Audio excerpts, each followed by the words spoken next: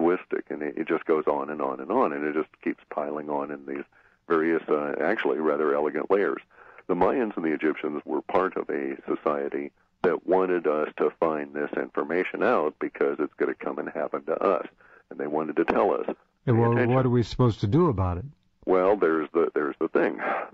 According to the work that Gerl cites, that goes to a Frenchman by the name of Flossman, who translated some hieroglyphics, and he includes the hieroglyphics in his book, so you can go and do the translation yourself if you want. And I have some hieroglyphic dictionaries I can recommend if you're interested. But in any event, people in the past have survived. We know that people have survived past crustal shifts because we know that the crustal shifts have existed. We can find geological evidence of them, and yet here we are, and humans still continue to exist. In fact, there's a great number of us.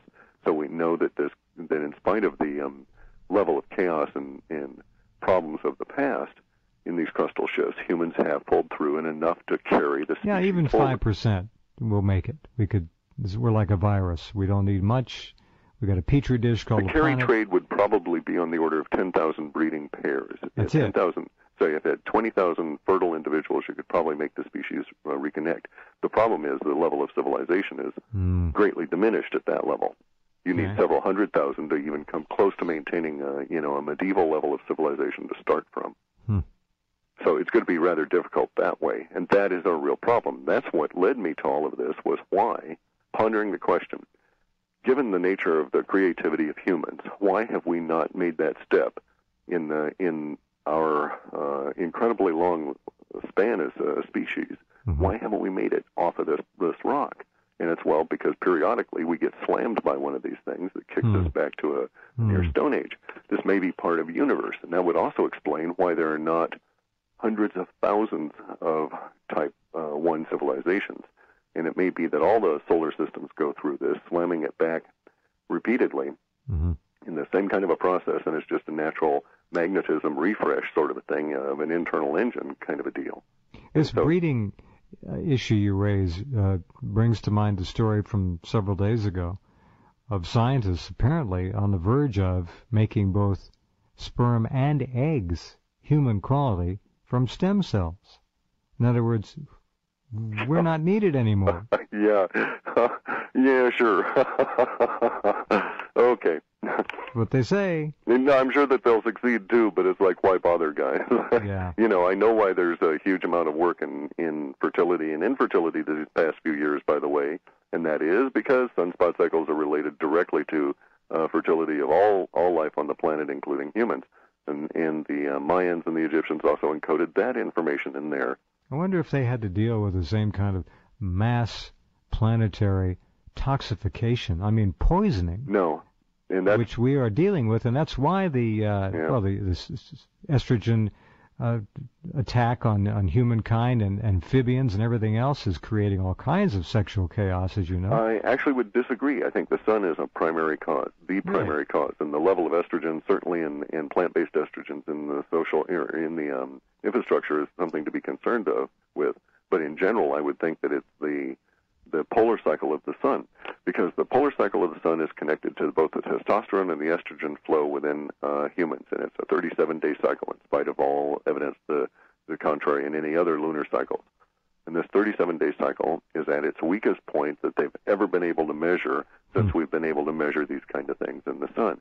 And it's been degrading noticeably. The Germans did all kinds of measurements in it in the early 30s and were rather shocked about the level of degradation that they noticed in only 6 years. And then the war came along and stopped their efforts. Is that why so many of the so-called advanced European cultures are not breeding much anymore? Is there any tie-in there? Yeah, exactly.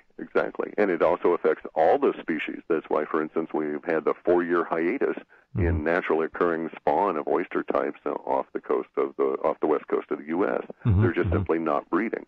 And a lot of these fertility cycles are directly related to the polar cycles. Very interesting. Very interesting.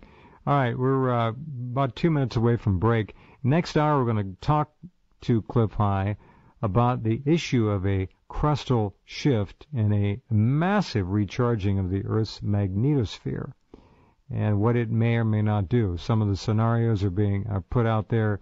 Mr. Garrell feels he has absolute certainty of where the safe places are, where the safe places aren't. How many days left, Cliff? 1,144 probably, if we're lucky. If we're lucky. Yeah, we've been lied to so repeatedly by the powers that be that do we trust their calendar or not? They were the ones that made the Mayan long count end on that day. Yeah. They could have been, screwing around with us. I'm not sure if it was Cotterell or not, but someone said that the Mayan calendar was actually 2 years too long in our view of it. We've been told it's not. It's actually 2010. It's not 2012. I don't know. Who knows? Kalaman thinks he knows, and I think his math is probably the better. Who does? John Kalaman. Oh, yeah. And he thinks it's October something, 2011.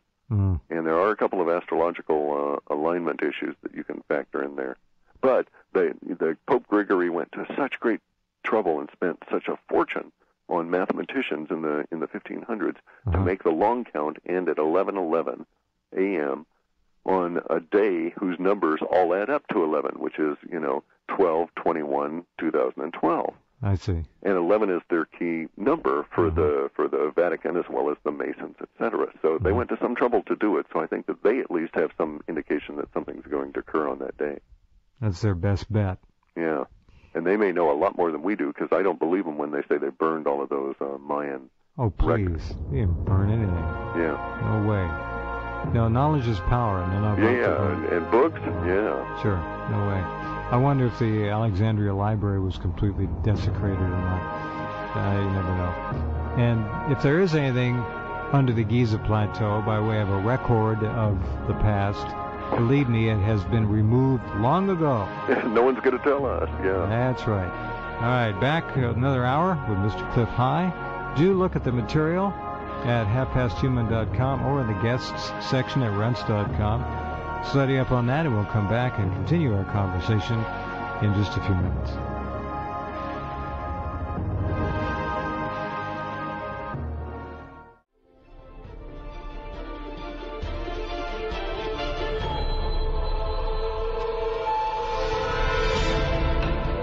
Back with you, and Cliff High, talking about 2012, what it may or may not mean. Cliff seems to think he's dialed in a pretty interesting scenario, and indeed he has. Again, you're invited to look at the special material in the guest box at rense.com, or just go to halfpasthuman.com and you'll find it there.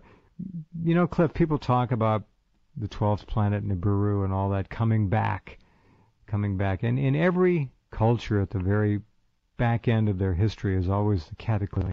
Maybe the 12th planet is actually sun. We make a lot of a recurring giant of something. Yeah, something that came in and disturbed the orbits at this level. Yeah. You should be able to notice that in the orbits years before it showed up, centuries. You would know about it.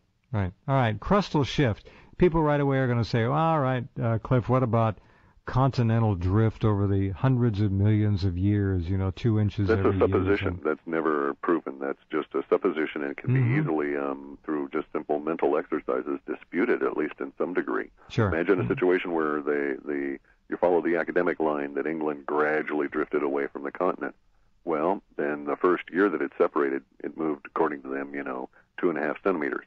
I would maintain that it would fill with dirt, and it would be centuries and centuries and centuries before there was any noticeable parting.